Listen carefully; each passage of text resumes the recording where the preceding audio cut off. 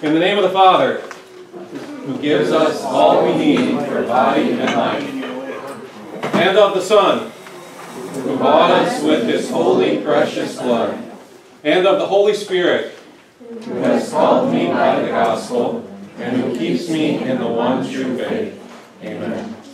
I will praise you, O Lord, with all my heart. I will tell of all your wonders.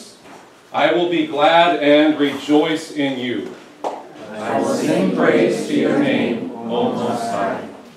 You are my God, and I will give you thanks. You are my God, and I will exalt you.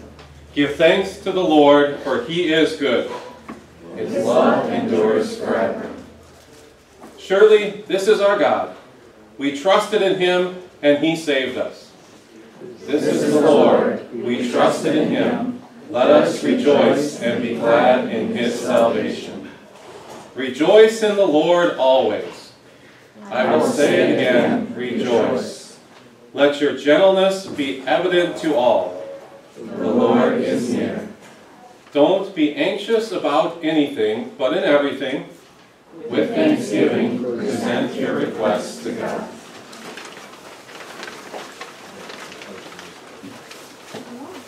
And we have a responsive confession of sins. Join with me in the congregation part again. Heavenly Father, we have been so richly blessed by you. Yet we often fail to see or appreciate blessings that you give us throughout our days. We confess such times. We have gotten caught up in life and neglected the thanks that you deserve as the giver of all good things. Forgive us, Father, for the sake of your Son, Jesus Christ. Dear Jesus, thank you for coming into the world to be our Savior. We confess the times we have taken for granted just how much you endured in our behalf, and all that you suffered to bring us forgiveness and life. Forgive us, Lord Jesus. Holy Spirit, you have called us to faith in Jesus and have continued to work in our hearts and lives to mold us into the people you have called us to be. We confess the ways we have failed to glorify you in our thoughts, words, or actions. Forgive us, Lord. Continue your sanctifying work within our hearts and lives. Although we have often forgotten that every blessing comes from God, God ever remains faithful to his covenant in which he promises, "For I will forgive their wickedness and remember their sins no more." Therefore, as a called servant of Christ and by his authority, I forgive you all your sins in the name of the Father, and of the Son, and of the Holy Spirit. Amen.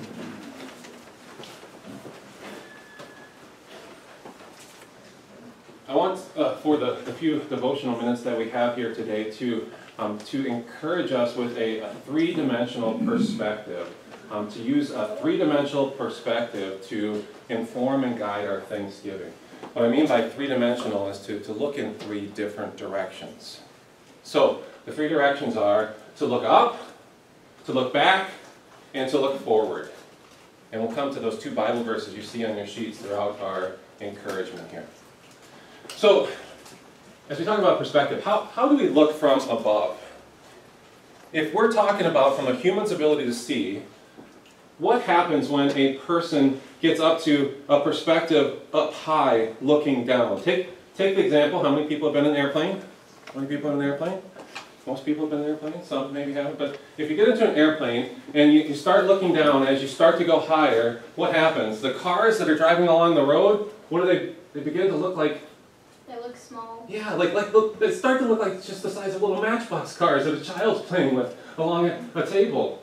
You get up a little bit higher, and what happens to the houses? The houses become, they look like the size of just houses or hotels on a board of a Monopoly game. You know what I mean? Have you seen this before? And a person, when you get up that high, a person becomes nothing more than a speck.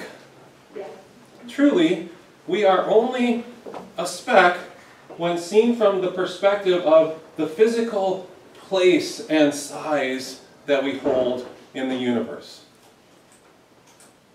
But everything changes when you come and learn, you come to learn God's view of us. God's intimate, personal care and attention for each one of us is brought out across the Bible's pages in passages like the one from James that's in front of us. Every good and perfect gift is from above, coming down from the Father of the heavenly lights. Look up and know that the God who is above the heavens, who put the stars into their place in the universe, He sees you and He cares for you. I've read recently a few lines that really, I think, fit well under this topic of God's intimate and personal care for each one of us. I want to share some thoughts from what I've read. God thought of you before He made the world. God loved you then, and He loves you still. God, who governs all things by His might, looks down with longing on the speck of dust that you and I are, in an incomprehensible yearning for eternal fellowship with you. He became man. He, God the Son, came and He lived and He suffered and He died. He rose and He ascended, returning again to where for all eternity He was before this world ever existed. To do what? To plead our cause before divine justice. To hold up what He did on His cross as the payment already made for our sins.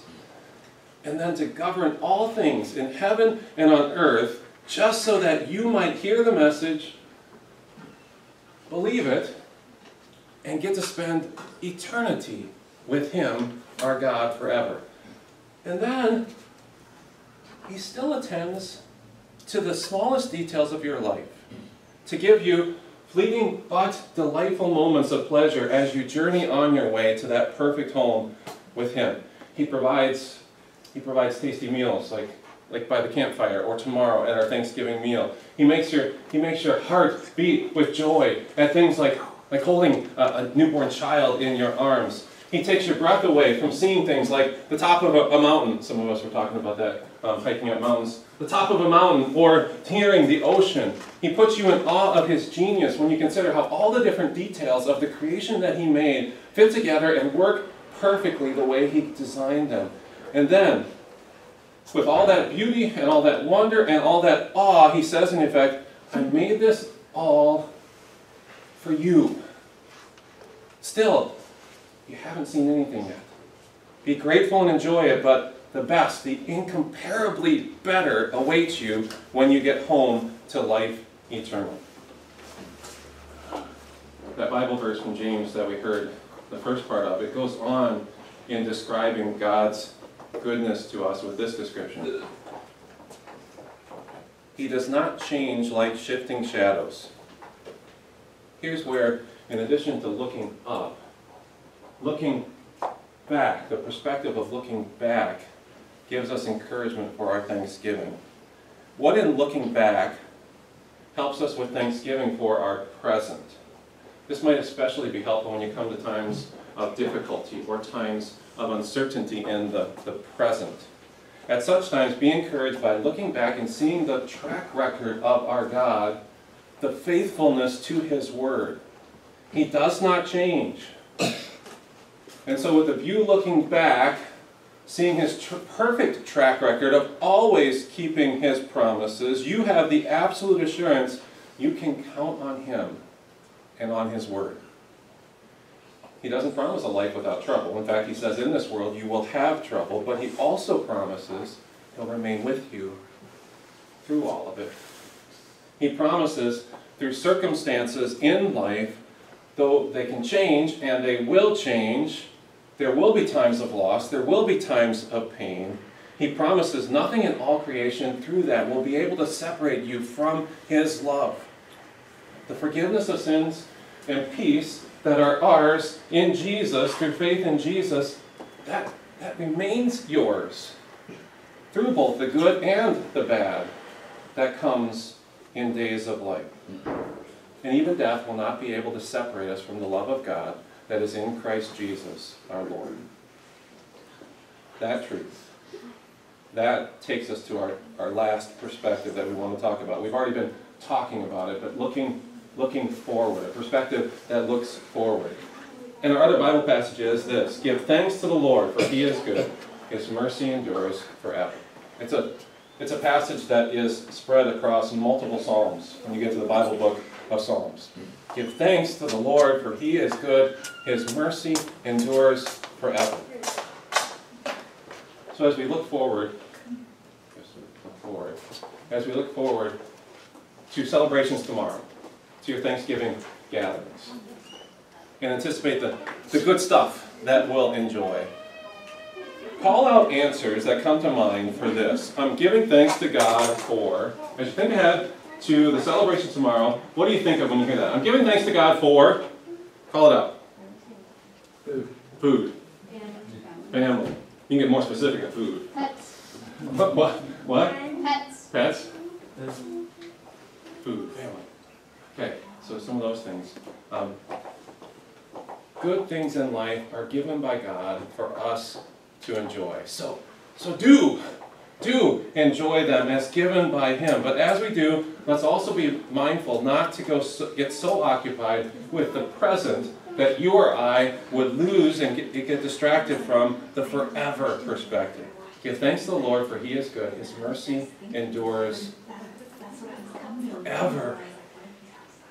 A message I recently listened to really sunk in about a forever perspective and how important it is to have this in our view, a looking forward to forever. Let me share some thoughts. One thought is for those who maybe are still unsure about God.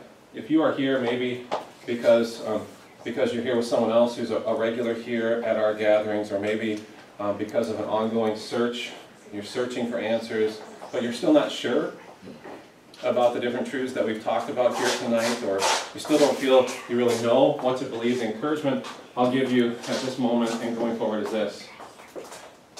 Think of forever. Forever. We are hearing the greatest news that any human ears could possibly hear when we're hearing the offer that Jesus gives us of forever. To be happy, not just as we have the campfire and have wonderful food, not just as we have Thanksgiving celebrations, but to be happy forever.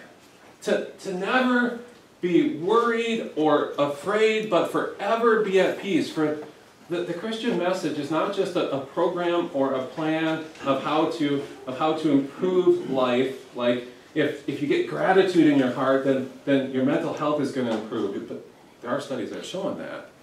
But that's not the point of the Christian message. God wants so much more for you than that. There's so much more that God has for you than that. He offers you a forever.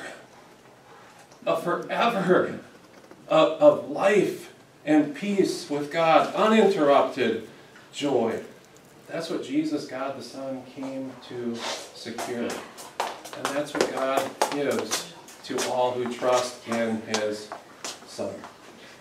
So if you're not sure, isn't it worth investigating this if it's forever? If you have questions about what God's like, if you have questions about why, why do troubles come to God's people, to good people, if God's almighty? Those are good questions. Isn't it worth investigating? And this was the encouragement given, don't just go to Google and search. Find somebody that you know who's looked into these things and has looked into the Bible to hear God's answers and can share those answers with you, because we're talking about forever. Here's the final word I want to share for everyone tonight. There's so much in life that happens. There's your job and family, maybe kids. There are friends and there are activities. There's so much in life. There will be 100 different opportunities and more to make something else besides Jesus the number one spot in your priorities and heart. But none of them can offer you forever. The boss might be able to offer you more hours, and so you have more money, but your boss cannot offer you forever. You younger ones, you might meet that guy or that girl that is charming, and they're funny, and they're committed, like so few in our world today maybe fit that model. But if they don't help you get closer to God, then they can't give you forever. I thoroughly enjoy sports. I know some of you do too. I love to play sports. I like to watch sports. I watch our children do sports. But there is no game and there is no team, those of you who are sports fans of teams, there is no team that can offer you or me forever. And so I hope and pray that all of us hearing this message tonight would never get hustled or confused into thinking that temporary things are eternal, or that eternal things are temporary. So perspective. Look up and know every good and perfect gift comes from the God above who loves us. Look back and know God does not change, and so you can, going forward, count on Him and His love. And knowing those, look ahead to forever. As ones who through faith in Jesus are God's dear children, give thanks to the Lord, for He is good. His mercy endures forever. Okay, a few more things for our devotion time tonight. There's a responsive prayer for us on your sheets. If you will turn there in the middle pages, responsive prayer underneath the devotion. I'll invite you to join with me in the bold hearts. All good gifts are sent from heaven above, so we lift our hearts up to you, God, in praise and thanksgiving. As we count our blessings and acknowledge your goodness, we also are mindful of those who are experiencing sadness and loss. Be with them and bless them. We thank you for plentiful harvest and for the food you've provided for us. The abundance of the harvest points us to the abundance of your love in our lives. We thank you for providing the daily bread we enjoy, and we recognize the many instances where what you give us goes far beyond providing for our basic needs in life. We thank you for the family and friends who pour love and care into our lives, and we pray that you would bless others through the love you move us to show to them. In this season and all year long, give us thankful hearts so that we may acknowledge you as the giver of all that is good. Hear us, Lord, as we give you thanks for personal blessings.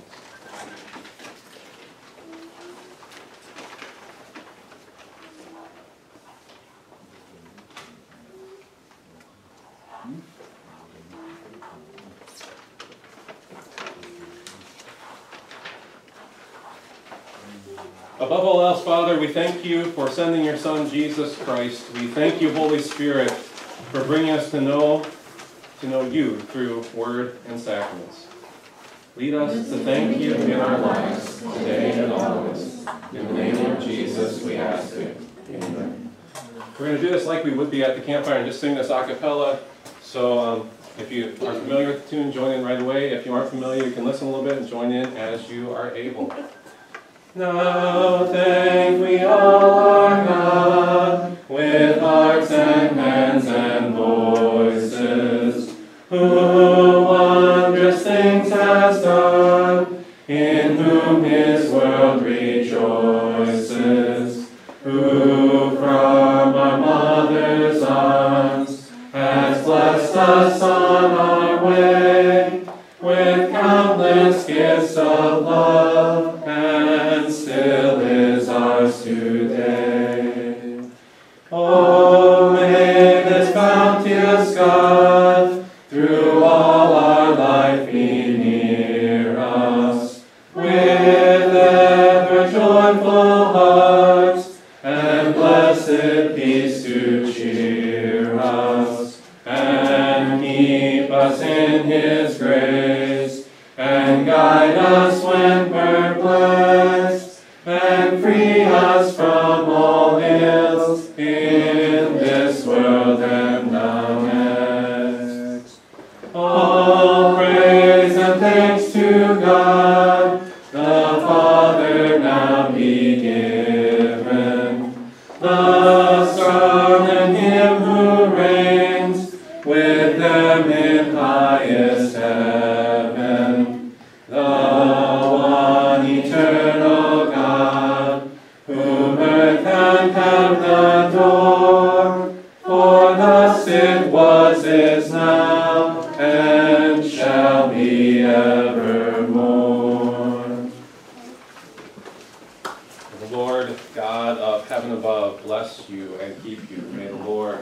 make his face shine on you and be gracious to you. May the Lord look on you with his favor and give you his peace.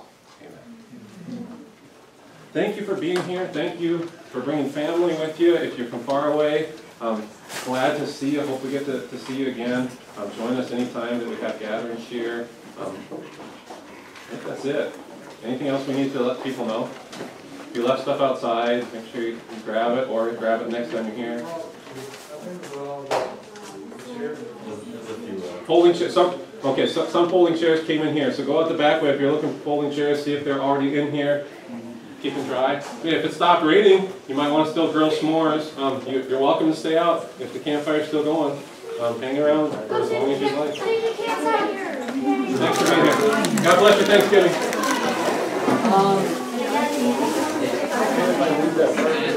Of course. I don't think you'd take it home.